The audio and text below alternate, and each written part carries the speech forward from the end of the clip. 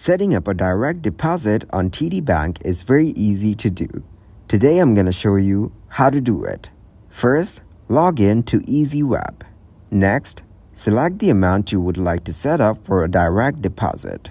Here, check the deposit form, that is the PDF link on your account page. So the information will be displayed in a new window with the ability to print or save. So you can print it or save it on your computer.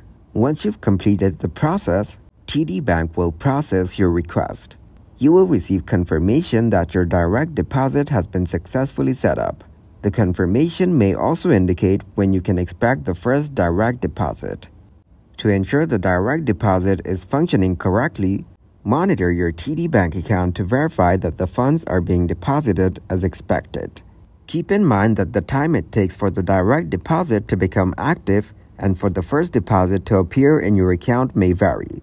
If you encounter any issues or have questions about setting up direct deposit with TD Bank, consider contacting their customer service.